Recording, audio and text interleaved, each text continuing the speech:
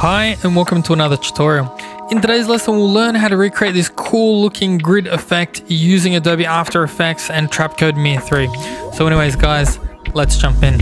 So the first thing that we have to do here is we have to create a new composition. 1920 by 1080 pixels will be fine, 30 FPS at a duration of about 10 to 15 seconds. Just press OK. Once you have that, the first thing that we need to do is we need to create a new solid, and I'm just going to call this Mir. So now obviously we are going to look for the Mir 3 effect. Now Mir 3 is a plugin from Red Giant, so the links are in the description if you wish to download it and continue along with this tutorial.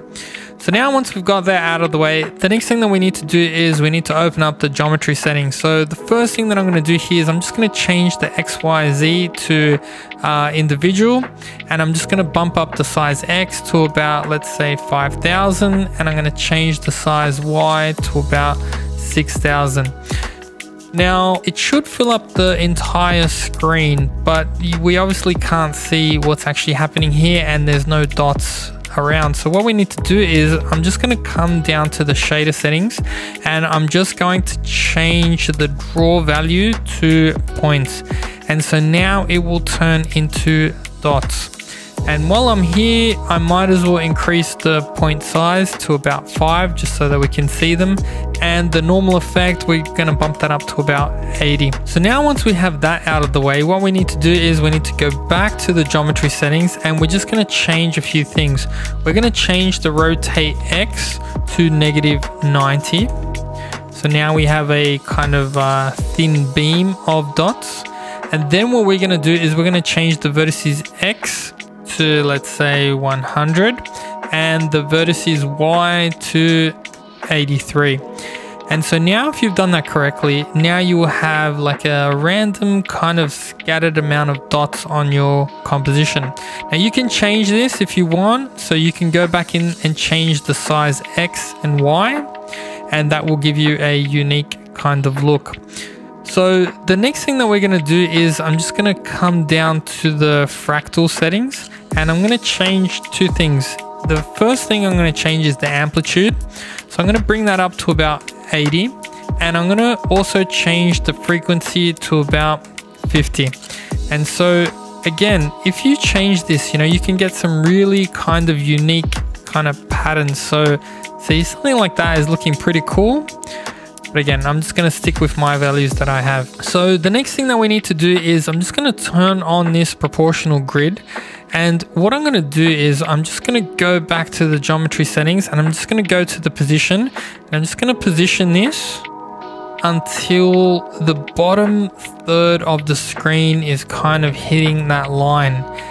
And so now what we need to do is we need to mirror that. So I'm going to search for the effect called mirror, and I'm just going to change the reflection angle to -90. And so now I have that on the top and on the bottom. So the next thing that we need to do is we need to change the color. So I'm just going to go into the material settings, and then I'm going to grab a color from Color Hunt. So this is my color scheme from Color Hunt. I'm going to use these two colors for the background, but this is going to be the color for the dots. So I'm just going to click that, and I'm going to import it into my After Effects composition.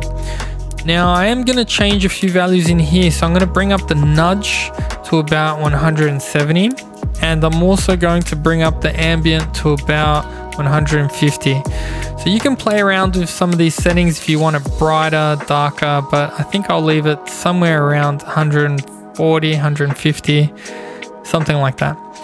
So now the next thing that we need to do is we need to actually animate this. So to animate this, what we need to do is I'm just going to go into the fractal settings, and all I'm going to do is just animate this scroll Y. So you can see what happens here as I scrub through that. You can see it's moving forward. So all I need to do is hold Option on my Mac and Alt on a Windows machine and click that stopwatch. I'm going to write time times 300.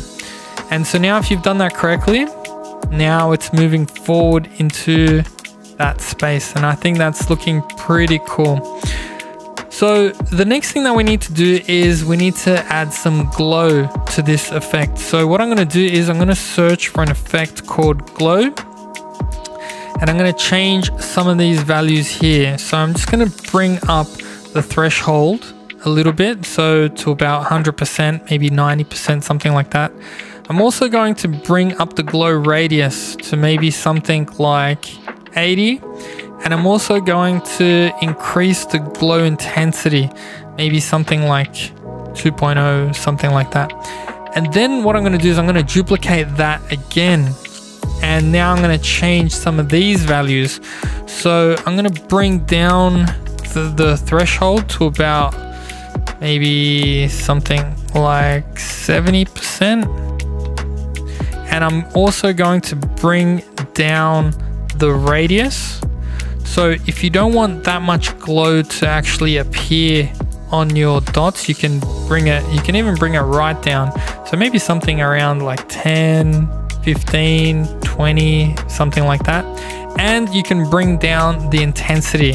Maybe we can bring it back to 1, or maybe like 0.8, something like that. Maybe even less, 0.6. So you really have to play around with some of those settings to get the right glow that you want for your composition. So I've dropped it down to about 0.4. So now the next thing that we need to do is we need to add a background. So what I'm going to do is I'm just going to right click, add a new solid, call it BG, and then I'm just going to drop that underneath my mirror layer, and I'm going to search for the effect called gradient ramp, and then I'm going to go back to color hunt and get my two colors. So I'm going to go with these two dark colors here, and I'm just going to put it back into my composition. Now it's still a bit bright, the background, so what I'm going to do is I'm just going to move that start of the ramp off the screen a little bit, just so that we have more of that dark color in there. So now once we have that, the next thing that we need to do is I'm just going to create a new adjustment layer, and I'm going to add the effect called curves. And so I'm just going to create a simple S-bend. So you can see kind of what happens here, where we kind of make the colors a little bit darker here to make the dots kind of stand out a bit more. The next thing that I'm going to do on another adjustment layer is I'm going to add an effect called noise, and I'm just going to bump that up to about 8%, just so we tie it all in together. And then finally what I'm going to do is, just to make these dots a little bit more unique and random, what I'm going to do is I'm going to go back to my mirror layer, and I'm going to search for an effect called turbulent displace. Now you can go as crazy as you want with this, but I'm really going to scale all this stuff back down. So maybe we'll have an amount of about 20, and even a size of about 20, or say 25. And now what we're going to do is we are just going to animate the evolution, so it's going to kind of jiggle around like that. So it's pretty easy to do. All we're going to do is we're going to hold Option on our Mac, and then I'm just going to click on that, and I'm going to go time times 10. And so now if you've done that correctly, now you will have a slight bit of movement with the dots as it moves forward through that composition. So the final thing that we are going to add is some optics compensation. So again, on the mirror layer, I'm just going to search for an effect called optics compensation, and then I'm just going to bring up this value. So you can see what's happening here. It's creating this kind of fisheye effect. Now I want this to be subtle, so I'll probably leave it at something like that, but now we have all this black area around our dots. So what I'm going to do is I'm just going to press S for scale, and then I'm just going to bump that up until the black area is all covered. I can turn off my grid as well. And that's about it for this video. So I hope you enjoyed this video. I hope you learned something. I hope you learned how to create this cool kind of retro kind of grid effect using the Trapcode Mirror plugin.